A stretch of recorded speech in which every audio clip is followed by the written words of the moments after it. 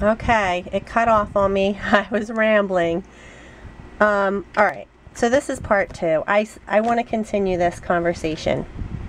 I think what happened is I was so addicted to YouTube and all the wonderful things I was seeing out there, and I just wanted to try everything.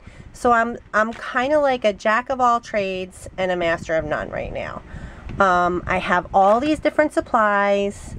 You know, I just think that I love to craft, I love to create, I love to make things. So everything I see inspires me and I want to create it. So I go get the tools, I order them, I get them, but then I don't really know what to do with them. So if anyone else out there is in this position, same as me, maybe we can figure this out. I don't know. I'd like to, I mean, I know that there are tutorials on, what is that thing called? I don't know what it's called. You know, now I don't have words. But anyway, they do it and it's like a time thing and you go online and then you watch them create something.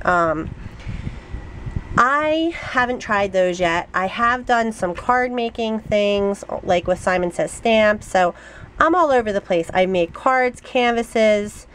I love to alter things. Like I just was going crazy. I mean, I just ordered corks. So because Kara at Art and Sassy had put up a cork video, and then I just started watching all. So I don't have the ideas. Other people come up with these ideas, and then I take those and run with them. I like to create things, so I take their ideas and then I kind of copy, but I don't have that creativity that they have. Like, if you tell me what to do, I can do it and I will do a great job.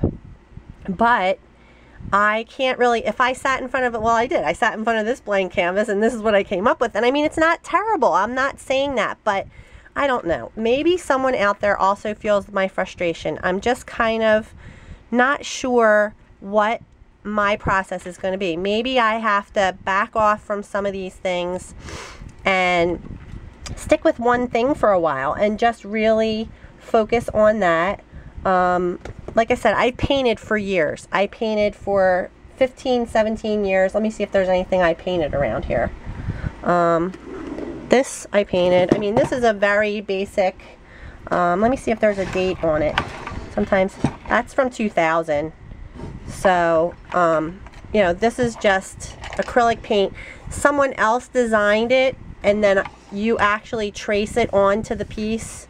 And then there's just techniques. Let's see. I have, well, this is one of my, Maxine Thomas is an artist that does this type of painting where she creates the project. Let me see if I can put this on here. It's very big.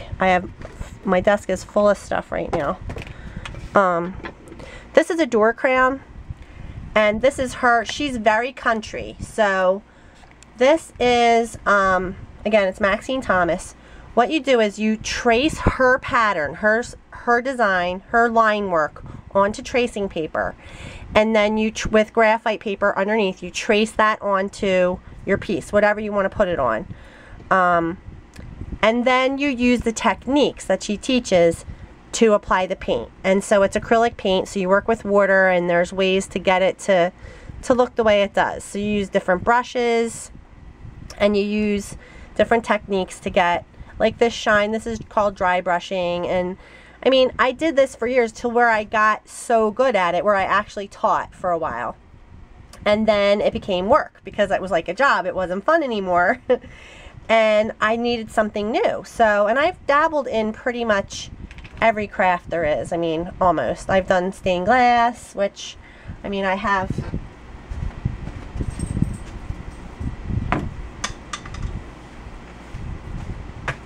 This is actually my polymer clay. I went to, oopsie, now my desk is really full of stuff. I went to, I think it was a bead fest. I've been to so many conventions and everything. Oops, there's me, and there's my camera. I want to put something there. I don't like that. I'm going to put this stamp there. But this is actually, these are all polymer clay tiles that I made. And then you put, what is this stuff called? But you put stamps into them. So that's how I actually started buying stamps, because I was stamping them into the clay. And then you put these perfect pearls on there. So, you know, I'll just turn it this way. There, you see my shelf. But like then, and you also embed beads into it. So I was really into this. I took a class. So these are all stamps, and then you just use the perfect pearls, and this peace sign has beads all embedded into it. And then what else? And I love this. But then my husband said, it all looks the same. I don't know. I like it. And it kind of, this one was my like more oriental one, because I had this little oriental charm. And it, I just love them, and the little girl and the little flip-flops and the pagoda thing. And then these are just jewelry pieces that you embed into the clay. I did a couple of them, didn't I? Well, like here's a little hummingbird, and then like a heart, and then this is like a little jewelry piece too. This one too. Like this is just a background stamp really embedded into there, and then there's the, oh, there's a glare, sorry. But anyway, so I've done a million things. I wanted to show you my stained glass. I'm going to go get that.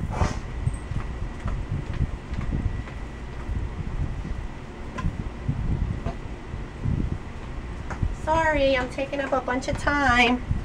But this is, my mom got sick about, well, now it's almost, we're on the 2nd year since she passed, but I was doing glass, and then when I needed to go be with her, I couldn't bring my glass with me, so I had to find something that I could do while I was hanging out with her. So I started doing canvas, plastic canvas. But anyway, he is actually a piece of wood that we would have painted, because my husband cut me a bunch of wood that we would have painted on.